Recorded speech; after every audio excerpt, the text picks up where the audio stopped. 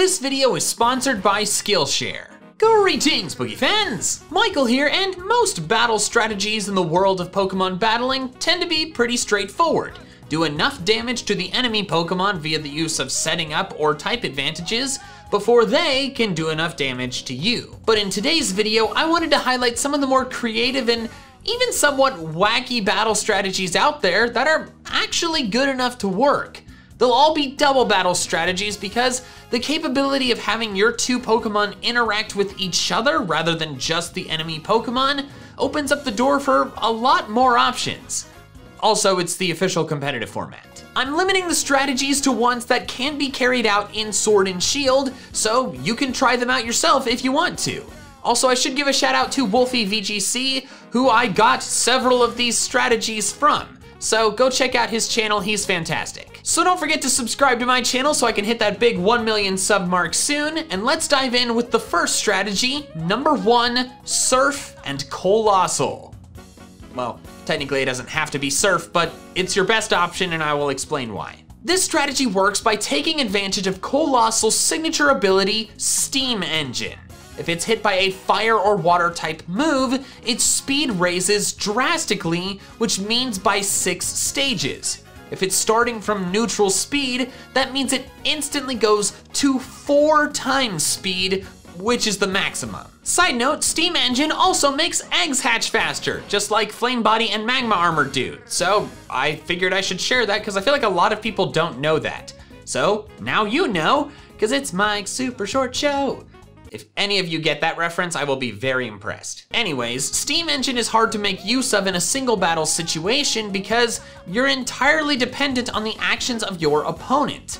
However, in a double battle situation, if you intentionally attack your own Colossal with a fire or water type move, you can turn this very slow Pokemon that only has like base 30 speed into potentially the fastest Pokemon on the field. This is even more powerful now than it would have been in previous generations because speed changes happen immediately, rather than at the end of a turn like they used to. For example, if Colossal had been introduced in Generation 7, that maximum speed stat it gets from Steam Engine wouldn't be used to determine the movement order until the following turn, which means on that first turn, it's probably still moving last because it's really slow, leaving it vulnerable to attacks. But now, that speed stat happens immediately, so if your partner Pokemon moves first, then Colossal is almost certainly moving second because that speed stat change happens right then and there. There are of course multiple ways to carry out this strategy.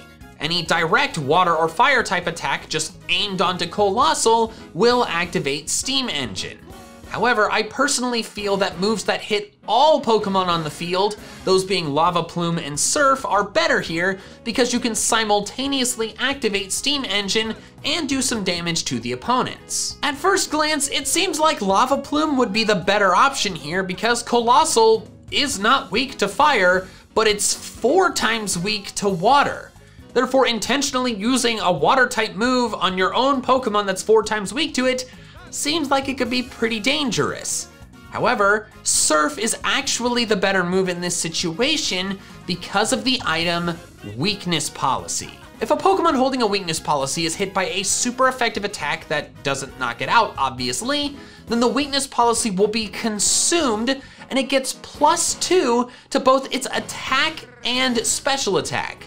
If the stats started at neutral, that means that they double. This means that with just 1 usage of Surf, you are getting your Colossal to +6 speed and +2 to both its attack and special attack instantly. Although, you're probably just gonna utilize the special side because while it has equal base attack and special attack, its special move pool is much wider. So the idea is to have a really fast Pokemon with Surf move first, and then hit a likely Dynamaxed Colossal because you would Dynamax it to decrease the damage done to it from the Surf. Then you use your super fast, beefed up Colossal to just sweep through the enemy team. As for which Surf user to use, it's best to use a really fast Pokemon so that it will move before your opponent's Pokemon, and then have one that has really low special attack and ideally isn't a water type so it doesn't get the stab boost. That way you can boost up your Colossal while minimizing the necessary damage to it. Weavile is the most popular and probably the best Surf Colossal partner here, but some other decent options are Linoon, Haxorus, and Dragapult. I think Dragapult hits a bit too hard on the special side for my taste, but it's not stab and it's super fast, so it would work decently. The next strategy is another one that features a brand new Generation 8 Pokemon, that being number 2, Eldegoss and Contrary. Eldegoss has a brand new ability called Cotton Down. Whenever Eldegoss is hit with an attack, it scatters cotton spores all around it, lowering the speed stat of every surrounding Pokemon by 1 stage, including its own ally. Now at first this ability doesn't seem like it would be that good, because while you are lowering the speed of your opposing Pokemon, you're also lowering the speed of your partner Pokemon, and it's rare that you would want to do that. It seems like the only situations Cotton Down would be good is if you pair it with a Pokemon whose stats can't be lowered, like Clear Body Dragapult, or if it's used on a Trick Room team. However, there's another strategy you can use with Cotton Down, and that's by pairing it with a Pokemon who has Contrary. Contrary is an ability that inverses all of the stat changes the Pokemon would normally experience. So if an enemy Pokemon intimidates it, its attack goes up by 1 stage rather than down, but if the Contrary Pokemon uses Swords Dance, its attack drops by 2 stages. This ability can lead to some pretty fun strategies, like using Leaf Storm on a Contrary Superior and giving yourself a special attack boost every time you attack, rather than a special attack drop.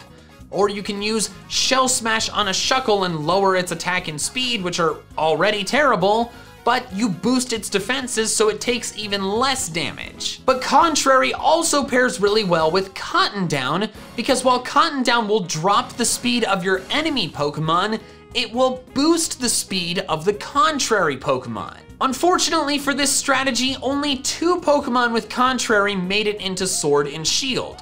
The first of them is Shuckle, which doesn't really benefit from the speed raising because it's slower than, well, nothing, actually. It's tied with Pyukumuku and Munchlax for the lowest base speed stat in the entire game. But the other is Malamar, which actually really benefits from this strategy because its speed is only middle of the road. So you can really improve it via the use of Cotton Down and Contrary. Then you just start firing off superpowers which boost its attack and defense each time it uses it instead of dropping them, and then you can punch some serious holes in your enemy team. Speaking of Malamar, the next strategy can also feature it, that being number 3, a stat dropping move, and Topsy-Turvy. If you've never heard of the move Topsy-Turvy, I wouldn't be surprised. Prior to Sword and Shield, there were only 2 whole Pokemon that could get it, Inkay and Malamar. However, Generation 8 introduced a new Pokemon that also gets it, that Pokemon being Grapploct, which is my favorite of the Gen 8 Pokemon. It's so good. Now it can do Topsy-Turvy too. How Topsy-Turvy works is that it inverts the stat changes of the target. So all boosts become drops, and all drops become boosts. This strategy has a lot of potential to completely shut down any seriously boosted enemy Pokemon, like if one got off a belly drum. You change +6 attack into -6 attack, which then makes it completely useless. But Topsy-Turvy can also be used on ally Pokemon, and therefore change the negative impacts of moves into positive ones. For example, think of all the really powerful special attacks that then drop the user's special attack by 2 stages in exchange. So those would be Leaf Storm, Overheat, Draco Meteor, Fleur Cannon, and Psycho Boost. But the last 2 don't really matter because they're only on legends that are not in Sword and Shield. So what you can do is fire off one of these attacks and then have your special attack drop, but then in the same turn, your slower Topsy-Turvy Pokemon changes that stat drop into a boost. So it's effectively a way to create a Contrary Superior Leaf Storm situation, but on any Pokemon, regardless of its ability. This strategy can be used with any move that drops the user's stats, some of the better ones being Close Combat, Hammer Arm, or Superpower. So that's really awesome because it turns detriments into benefits. I haven't seen it used a whole lot in the battles that I've done, but I think it has potential to really catch people off guard. Next up is a strategy that if you've played any amount of ranked online doubles, you've probably encountered at least once due to AlphaRad and Wolfie VGC popularizing it. That being number 4, beat up justified. You could also call it justified beat up, but then that sounds too much like it's a warranted mugging. Justified is an ability that boosts the Pokemon's physical attack by 1 stage every time it's hit with a dark type move. So of course you could just target your justified Pokemon with a dark type move to give it +1 to its physical attack. You could even utilize the move Brutal Swing, which hits all other Pokemon on the field, so you can get that attack boost and hurt the enemy Pokemon. But the move Beat Up specifically is far superior to any other dark type move for this purpose because it can hit more than once, and each individual hit activates Justified. Therefore, you can give your Justified Pokemon a ton of physical attack boosts just with 1 use of Beat Up. The number of times Beat Up hits depends on the number of not fainted party members that also do not have a non-volatile status condition like poison or paralysis. Therefore, if you're doing a VGC or ranked doubles battle and you use Beat Up immediately before either of the enemy Pokemon can KO yours, Beat Up will hit the Justified Pokemon 4 times, resulting in +4 physical attack, which translates to tripling it, assuming it started from neutral. Then you just proceed to use that super beefed up Justified Pokemon to crush the enemy team. As of writing this video, the only fully evolved Pokemon that have Justified are Lucario, Arcanine, and Gallade, with Lucario and Arcanine being the most popular users of it. Absol also gets Justified, but is not in Sword and Shield, and the Swords of Justice, the ones who inspired this ability and have it just normally, also have the ability, of course, and while they will be able to be transferred into Sword and Shield once Pokemon Home comes out, well, they're not gonna be legal in VGC 2020. As for which Pokemon can use Beat Up, there's actually quite a lot. But Whimsicott tends to be the most popular user of it because it doesn't get stabbed from the move, so it won't do too much damage to the Justified Pokemon, and also it can be used for a lot of other really useful purposes, like Tailwind, for example, or Helping Hand. And the final strategy is another one that Wolfie VGC popularized, and it's widely known as the ultimate Dynamax counter, but it can be used for other purposes as well. That being number 5, Trick Eject Button. The first part of this strategy is the move Trick, which swaps the held items of the user and the target. There are actually quite a lot of strategies that utilize Trick, but they mainly focus on giving an enemy Pokemon an item that it does not want, like a Toxic Orb or a Lagging Tail or a choice item onto a Pokemon that needs all of its moves in order to be able to execute its strategy. Also, I should mention there's another move which does the exact same thing called Switcheroo.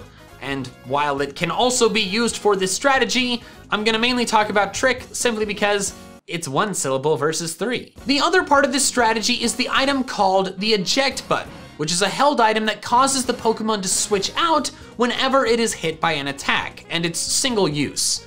There are multiple strategies out there involving the Eject Button, but I'm not gonna be going into them. I'm just talking about this specific purpose. How the strategy works is that you have a Pokemon that's holding the Eject Button use Trick or Switcheroo on an enemy Pokemon, therefore giving it the item. Then your second Pokemon attacks that Pokemon that is now holding the Eject Button, forcing it to switch out immediately. This works best if the Trick or Switcheroo Pokemon has the ability Prankster so that it can give the Eject Button to the enemy Pokemon first. Then ideally the second Pokemon also uses a priority move, but it's slower than the Prankster Pokemon, so it moves second. If executed properly, you can force a Pokemon to switch out before it even has the chance to attack, which both prevents them from attacking you that turn, but can also get rid of some boosts that they have. Now, some of you may be thinking that this super gimmicky strategy seems like a lot more work and a lot less effective than just using a move that forces switch outs, like Dragon Tail, Circle Throw, Roar, or Whirlwind. Now, while those moves do work, they have negative priority, so you can't use them to force a Pokemon to switch out before they have the chance to attack. Additionally, the trick eject button strategy works on Dynamax Pokemon, while these other moves do not. Dragon Tail loses its secondary effect, and Circle Throw, Roar, and Whirlwind just don't work on Dynamax Pokemon at all. The moves just fail. It's important that this strategy work on Dynamax Pokemon because if you switch a Dynamax Pokemon out, it returns to normal. And then when it comes back in, they can't Dynamax again. You make the opponent use up their Dynamax for basically nothing, which is why this strategy is called the ultimate Dynamax counter. Many of you probably saw the clip of Wolfie pulling this strategy off that went really viral, and he accomplished it in his game by using Prankster Trick on a Grimmsnarl and Quick Attack on a Sylveon. It was incredible. Now, I must admit, of all the strategies we've discussed in this video, this one is probably the least practical because it requires a hell of a lot of prediction just for the impact of switching a Pokemon out. However, I wanted to talk about it because it can work, as we've seen, and I also think it's hilarious. Before I wrap up the video, I want to take a minute to thank the sponsor for this video, Skillshare, an online learning community that offers membership with meaning. Make 2020 a year where you explore new skills, deepen existing passions, and get lost in creativity with Skillshare's online classes. It empowers you to accomplish your goals by offering all sorts of classes designed for real life, so you can learn and grow with short classes that fit your busy routine. It's also extremely affordable, way cheaper than in-person classes or workshops. If you've ever wanted to be a YouTuber or other kind of online influencer, then I recommend the course Going Viral, Write, Film, and Make Content That People Share by Matt Bellassai, who is a very successful comedian, writer, and social media star. This all-encompassing class teaches you how to make online content, whether it's a YouTube video or tweet or anything else that people want to share. It teaches you tactics for writing great content while still being original and reliable. If you have any interest in an online media career, this is the course for you. Skillshare is giving away 2 free months of their premium membership if you click my link in the description below. Then after that, it's only $10 a month, which is super reasonable for all the stuff you're getting in exchange. Thanks again to Skillshare for sponsoring this video, and a special thanks to my patrons who are supporting me over on Patreon, giving me a reliable source of income independent from the fluctuating YouTube ad revenue. If you want to help support me in the same way, the link is in the description below. Also, if you want to check out some more of my fun Pokemon content, I recommend this video here. All right, that's all I have for now. So till next time, Boogie fans. Gotta catch them all.